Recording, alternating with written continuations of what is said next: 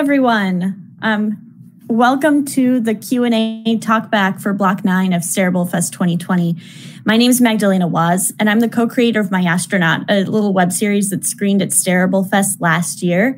And I'm extremely excited to moderate this panel, which is, for lack of a better word, stuffed with talent. As you may already know, if you've been watching all week, Stareable Fest is the premier annual indie TV and web series festival in the US and a welcoming home for digital creative talent in the TV industry. We honor the year's best content and offer a chance for new creators to connect with industry executives, grow their networks, learn new skills, and build community. And of course, we would like to thank our fest sponsors this year, including Dell Technologies, AMC Networks, Shutterstock, and Adorama, who help make this community possible. Today, we're welcoming some of the creators of the incredible shows in our short-form drama category.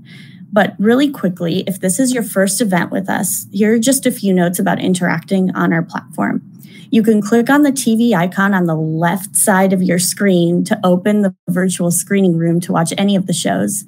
You can click on anyone in the audience to start a private video chat with them, and we won't be able to hear you up on stage. And if you haven't already, please allow your browser to enable your camera and your microphone.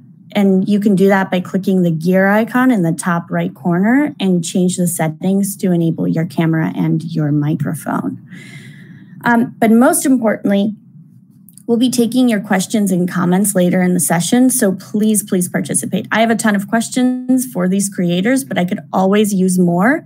And to do that, you'll want to use the hand icon to raise your hand if you have a question and would like to come up on stage here with us, or if you want to just submit a written question, click on the question mark bubble, type it to us, and it'll get zipped over to me.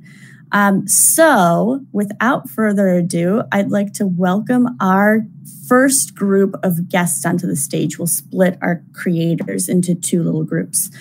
So group one is Monica Arsenault, writer, co-director, and co-producer and actor of NUN HABITS. Andrea Chiovelli, who is on the production team for The Sad Party, and Frederic Zeimet, who was the writer, director, and producer of W. Welcome to the stage. Hi, everyone. All right, so why don't we go through and introduce ourselves to our lovely audience. And because you're right next to me, I will start with you, Monica. Tell us where you're calling in from, your name, obviously, even though I already said it, and then the title of your show, your role, and that's it. I'm Monica. I'm calling in from Brooklyn, where I live, and I am the creator of NUN HABITS. I also directed it with my director, Sonja, and I acted in it as well as one of the characters. And I produced it as well, which you kind of do when you're a creator. That's just kind of like all wrapped up in there. But yeah. Absolutely. And how about you, Andrea? Hello, everyone. Here is Andrea Chiovelli from Italy, Rome. We did the set party, as you said, and I work in the production field, so it was pretty tough and nothing. That's it. and you, Frederic? I'm Frederic Zeimet. I'm from Luxembourg, so teeny tiny country in the middle of Europe, and I'm living in the city of Luxembourg, next to Luxembourg. I'm the writer, creator, producer, director of W, but I mainly work as a screenwriter. Fantastic, thank you. And let us get our second group up here for introductions. So that would be Yosh Ginton. Let's see if this works. Yes. And then Jeremy Osbern and Misti Boland. Yosh is the co-writer of The Crown Experiments, and Jeremy and Misti are co-writers, co-directors, and co-producers of The Square Root. So let's go through and names, locations, shows, and roles. Yosh, we'll start with you. Hey, hello everyone. My name is Yosh. I'm from Israel, Tel Aviv, and I co-created with my sister the sci-fi show The Crown Experiments. I've written it, directed it, and edited it alongside with my sister. Fantastic. And then Jeremy and Misti? Hi, my name is Misti Boland. I'm co-creator of The Square Root. And I'm Jeremy Osbern, and I am the same title. Fantastic. Yeah, and we're calling in from Lawrence, Kansas. Good. That's Central Time still? Okay, there they are. Okay, so let us very quickly move on to questions. And I'm going to keep Yosh and Misti on screen just to give our tech team a break here from popping people on and off. So the first question that I want to start everyone off with is, I noticed a theme running through these projects. It seems like perception and misunderstanding and the way that one person perceives the world versus the way another person perceives the world are important themes to all of these projects. And I'm wondering what you did in your stories to kind of differentiate between perception and reality, both in terms of how you wrote it or how you shot it or how you're presenting it to the world. And Yosh, we'll start with you. Okay. So my show is about a psychologist and his meetings with robots who committed murder and waiting for their executions. So, and each episode is another session, another meeting with a different robot. So I think the challenge for me was how in each episode to create this tension between how we perceive this robot at the beginning of the episode, how the psychologist perceiving, and how we perceive it at the end after we learned about the story. Each time we start, and we have these assumptions because he's a robot and he murdered. And by the end, we learn his story and we have sympathy for him, I hope. So the tension and the challenge in each episode was how to reveal the story bit by bit, because it's only a dialogue. It's only a therapy session, actually. So yeah, I agree with you. I think there's this conflict between how the psychologist perceive him and between the robot's inner complex round world, world. And you bring up a very good point, because it's almost like, because you've stripped down the story just to the conversation, you have to, the change has to come from within the dialogue, and it has to happen based on what these characters are saying to one another, and that interaction is very important. Yeah, precisely. Great, thank you. And Jeremy and Misti, how about you? How does perception and understanding play a role in your stories? Well, for each of ours, every story comes from a different character's point of view, and so it's sort of what is racing through their mind at the moment before they make a big decision. And so perception is 100% dependent on the character that is unraveling that part of the story and leading up to a decision they'll make. So it was interesting watching this block, because there was a lot of that played in throughout a lot of these. So it was an interesting block to watch back to back for sure. Yeah, I agree. I'm going to stick with you, Jeremy and Misti, and ask you about, I don't know, because of the voiceover narration, I felt like there was a very kind of novelistic tinge to the way you were telling this narrative. And I'm wondering what kind of influenced that style and what kind of experimentations did it allow for? Sure. So we wanted to explore the internal monologue of each character. So that's really lent to using the voiceover through the dialogue. And then it also allowed us, and especially Jeremy as a cinematography, to really play with imagery and being very stylistic and surreal and going back from like memory to what they're seeing unfold in front of them. And so that was our process. And normally, historically, in projects, we haven't incorporated much voiceover. So this was a little bit of a different approach for us. But this particular project felt like it needed it. So did that come out in revision, or was that something that you had already been planning on doing? That was from the very beginning. Cool. Great. And then, Yosh, I want to kick it over to you, because something that's super unique and exciting about your narrative is that it has such a limited cast and just one very pared down location. So what went into that decision to keep the project so small and so focused on your actors? I think, as Monica mentioned at the beginning, that we are all the producers of our show here, and we are all independent creators, and we have to find a way how to create a show without a budget and independently with no producers. And many times I think it's hard to create genres like sci-fi or fantasy when you're independent. For example, it's much easier to create, let's say, a comedy when you're creating a web show. And what really intrigued me in this concept of the Crown experiments is the concept that I can create a sci-fi show that is extremely low budget and it's completely dialogue based.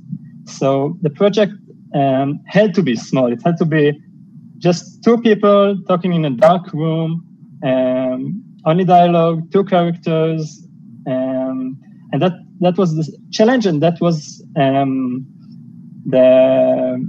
for me what was cool in this show, in this concept. So yeah, I mean, the whole concept is for it to be very small, very low budget, and the challenge to create a sci-fi only through dialogue with no special effects or CGI. Like the whole world building has to be created inside the viewer's mind. Yeah, it's like a challenge that you give yourself. Yeah, thank you. Fantastic. Okay, so let us bring on the other three. So that's Monica, Frederic, and Andrea, please. Now it's time to grill them. Okay, Frederic's here. Okay, I'll start with Frederic then. So I'm going to ask you the same question that I initially asked the other creators, is that question of perception and misunderstanding and how you're sort of balancing what your main character sees versus the reality of the world that they're living in. So my main character is on the autistic spectrum. So from the first moment on, we try to really talk with people about it and try to find a way to differentiate the reality and the perspective. And the first step was working on the sound. A lot of work went to the sound. Then try to find a way to shoot him differently. So we went for a lens that's called the lens baby. So it's a lens that's always like a little bit weird on the edges.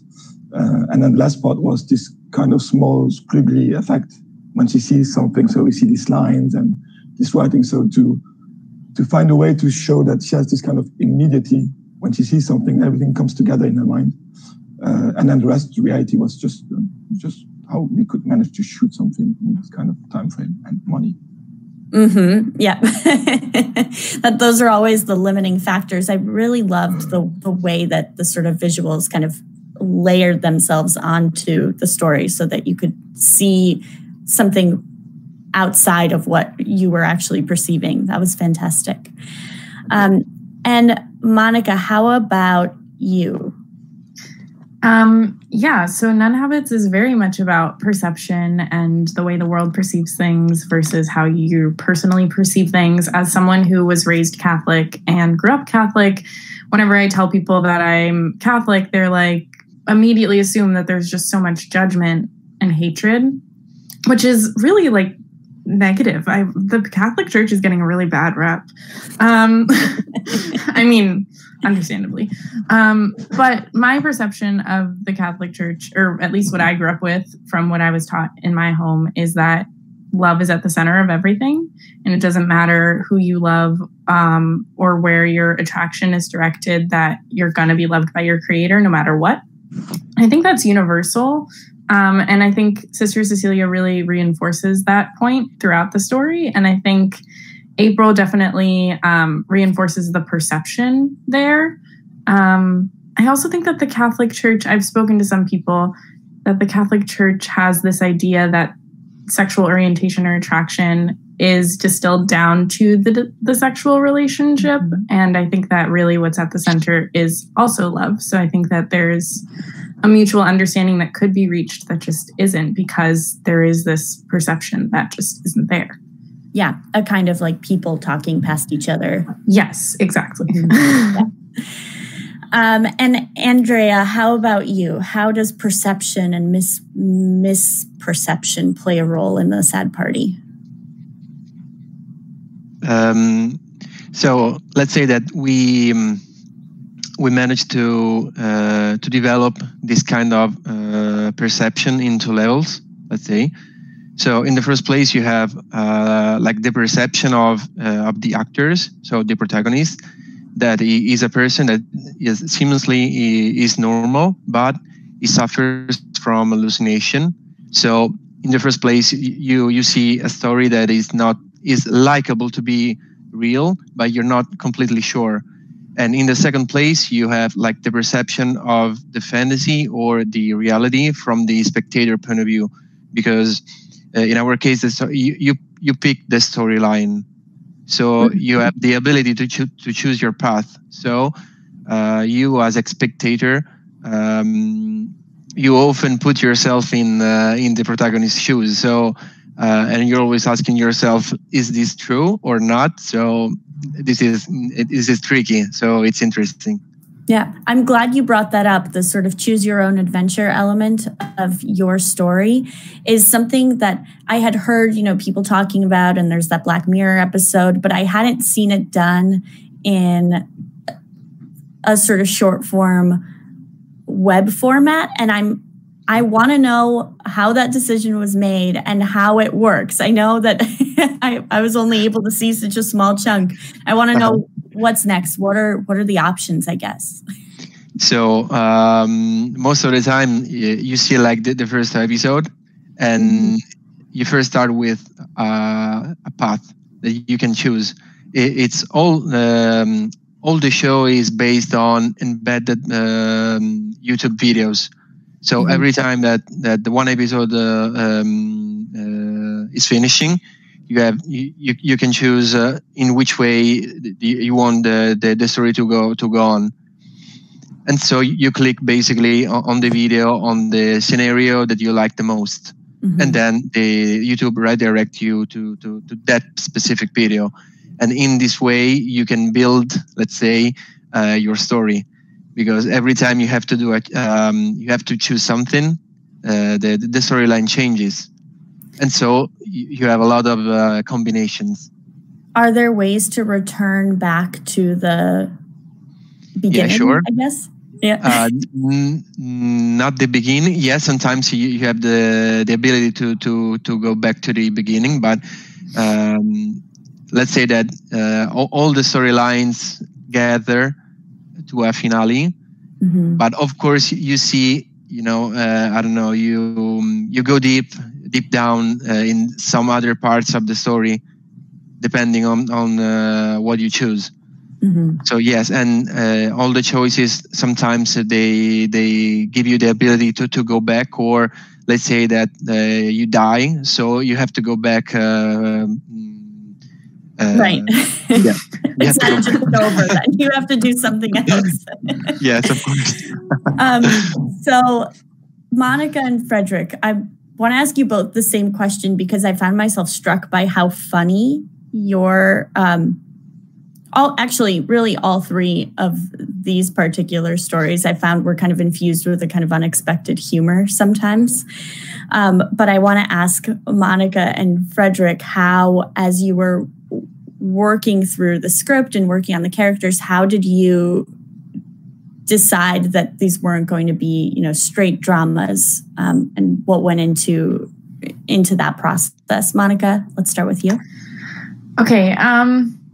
Yeah, I mean, we're dealing with like some serious issues or topics around the Catholic Church and acceptance and just like growing up. And I was looking at it and I didn't want to make it another like teen drama soap opera, And I feel like the Catholic Church needs to learn how to laugh at itself and ask questions.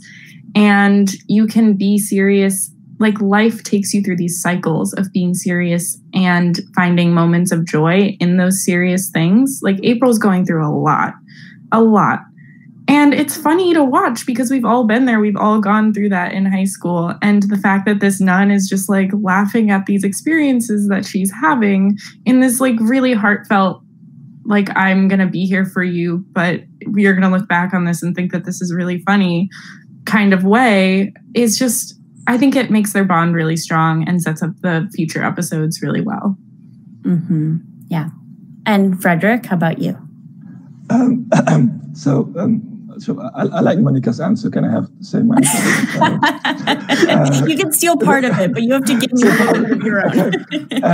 Yeah. So for my part was, children disappearing, autistic spectrum, police, drama. For me, it was like I wanted to talk about topics without being too dramatic, and find a way to make it still entertaining and nice to watch, and giving the people something that they want to come back to. And it just came up. So while writing it, I was just like, all of a sudden these dialogues came in and the situation, and I was like, let's take it in and try something, because when I write something for TV, mainly for France or Belgium or Germany, it always needs to be like one thing, just drama or comedy. But in between, it's always like tricky, and people don't really understand it when they read it. So I wanted to go, let's go for it. Let's all in and see what happens and if people respond to it. Mm-hmm. I love that freedom in web projects or, things that you're doing on your own, is that you kind of make the rules and you can laugh or cry or whatever. Absolutely. That's very true. Okay, I'm going to check to see if there are any questions from the audience. And if not, I have my final questions for you all. Okay, let's see. Let's start with, I guess, let's bring up Yosh and Jeremy and Misti really quickly. Thank you to the three of you, and then we'll cycle you back in for a final question. Great. Okay, Jeremy and Misti, I want to know what's next. What are you working on currently? So we have additional episodes for this project, The Score Root, and then we are wanting to film when we're able to in this crazy pandemic world we live in. And then we have another long-form episodic project that we're hoping to try to get off the ground too. Fantastic. Is it already written, or is it sort of in this sort of pre-zone? We have a pilot, and of course there are always revisions that will be done and can continue to be done, but we've got a pilot ready to go and an idea of where it goes from there for sure. Great. And how about you, Yosh? What are you working on next? I'm developing the Crown Experiments from a web show to a TV drama. So I've written a pilot and the Bible for the first season. Fantastic. And I'm assuming that it probably builds out, it goes outside of the room, right? Yeah, it's not just two people in a room, right? Yeah. Great. Well, I'm looking forward to all of those projects. I'm going to be keeping a close eye on you. And let's pop in the other three, just because we have a couple of seconds left. Okay, Monica, tell us about what you're working on next.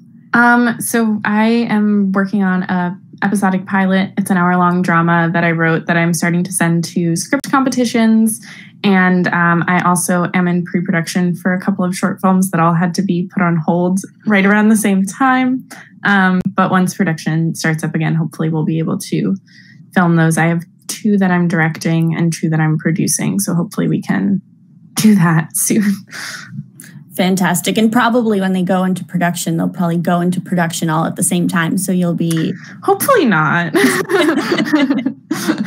That's going to be really stressful. But yes, hopefully they'll go in around the same time. So I'll be working a lot.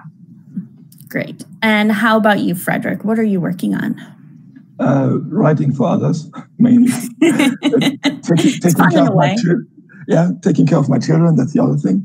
And then we wrote and directed and did some special episodes during the quarantine in Europe.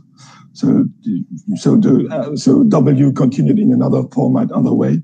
I wrote the second season, so that's ready, but I need some funding to do it. And then for the rest, whatever comes up. Great. And how about you, Andrea? So now we shot like the pilot of a new show, let's say a new project that uses the same methodology as we did with the set party, but this time we are like going through we are putting the accent to our territory. So we are trying to let emerge like the beauties and the cultural side and historical side of our territory. And at the moment we shot the pilot, and then we are working on a script for another project. This is something like post-apocalyptic, so it's still developing. But probably it will go deep down to the myth of the cave. Something like Plato's myth of the cave? Plato? Sorry? No. It's like an inspirational point of view. Oh, okay, good. Because fantastic. I am excited, of course, to see all of those projects and somehow follow you all. I know we're kind of an international crew, but I feel like I'll keep my eyes on you one way or another. So I think that about brings us to the end of our time today. I want to thank you all again for putting up with some of these kind of vaguely philosophical questions on either a morning, afternoon, or evening, wherever you are. I want to thank Yosh and Frederic and Jeremy and Misti and Monica and Andrea for being the largest panel and most accommodating when it comes to being popped on and off the screen. And again, I want to thank our fest sponsors, including Dell Technologies, AMC Networks, Shutterstock, and Adorama. And thank you so much to the audience. I love seeing all your faces in the audience, and for being a part of the Stareable community and, hanging out with me online sometimes and just being good stewards of our little web world. And we'll see you next time. Our next session is from 2 to 2:30 p.m. today. I believe that is Eastern time. It's a talkback with some of the creators from our unscripted reality and documentary category, featuring Jose Barbosa and Sarah Newens. So thank you again to everyone for joining us. I hope you have a great day, and I will see you soon. Thank you, Magdalena. Bye. Thank you. Thank you. Bye, everybody.